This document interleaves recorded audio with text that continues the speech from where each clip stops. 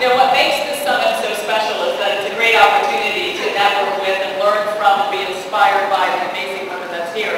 And in just a few moments, hopefully you're going to learn from and be inspired by the 3 women that we have up here with us. They're going to share their stories of some innovative public-private partnerships that Irene just talked about that has changed the lives of women in their country in very profound ways.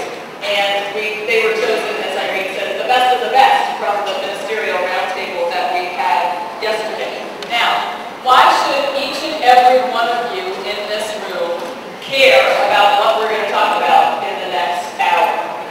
Well, about half of the world's population lives on $2 a day.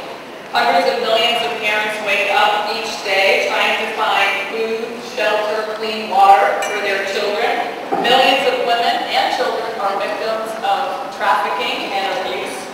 9,000 people per day, 2,000 of which from the Philippines alone, have to leave their home countries, leave their families, leave their friends to go abroad to find work. Cervical cancer is on the rise, and millions of our citizens, especially women, still have few opportunities and no voice in countries around the world. So of course you care about that. The issues our societies face, need, and deserve every resource that we can bring to bear. They need us to apply those resources in the most strategic and effective ways. And that can only happen if we have close coordination across all the different stakeholders, including, and maybe even starting with, the private sector.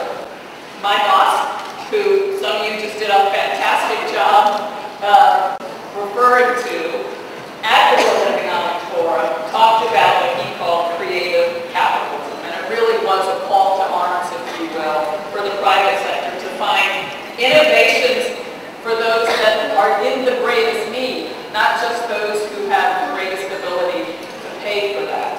It can be said that the real and the lasting value of the private sector is not just their charitable donations. I always say that money is just a transaction. It's not a relationship. But the true value is in the experience and the knowledge we've accumulated in building a successful business. And it's the core competencies of corporations in almost any industry, whether you're in the technology industry or you're in the leading handbag company in the world. Yesterday I had the chance to talk about the work that we've done with governments and NGOs in this particular region to support the overseas foreign workers, including the women who are at risk for trafficking. These programs focus on building the skills of the workers in some IT centers that we've got across the region, while keeping them connected to their families at home through the use of technology. And we were thrilled yesterday to announce an expansion of that program, including here in Vietnam.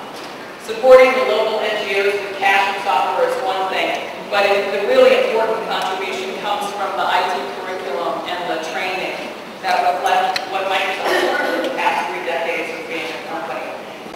That's a pretty powerful impact that we get by combining the best of what each of us do. Public institutions, private companies, small, medium, and large, it doesn't matter.